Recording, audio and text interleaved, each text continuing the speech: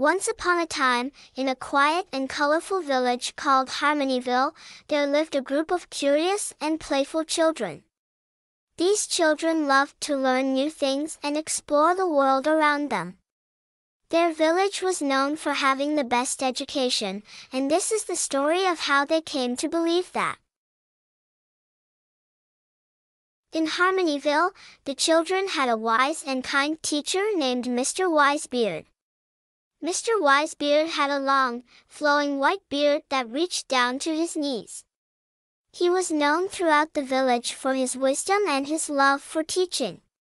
He had a simple yet profound philosophy about education. The best education is the one that makes you curious, kind, and happy.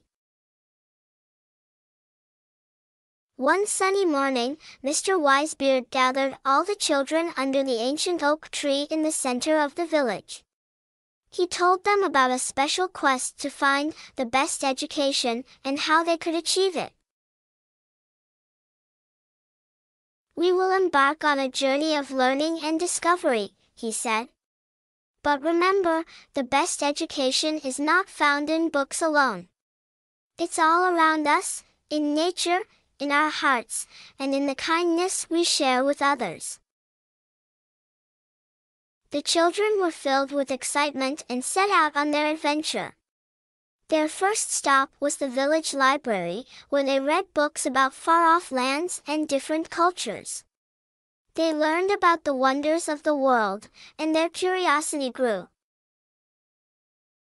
Next, they visited the village gardener, Mrs. Greenfingers. She taught them about the magic of plants and how to care for the earth.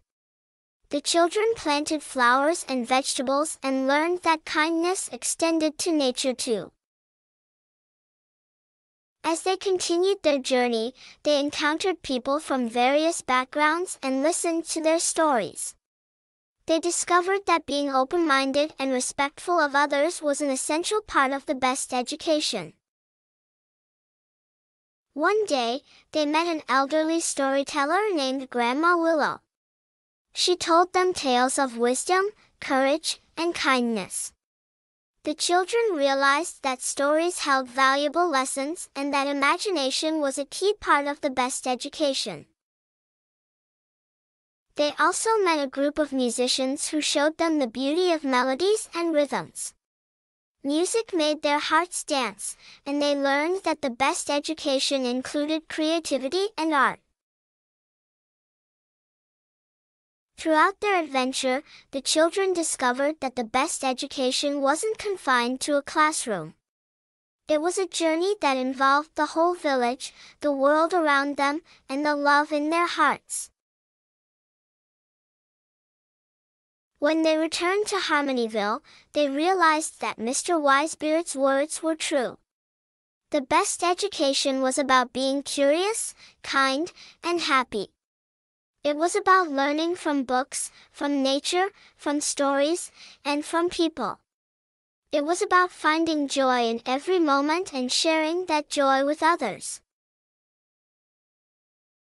The children, now a little wiser and a lot happier, continued to explore, learn, and grow, knowing that the best education was an ongoing adventure that would last a lifetime.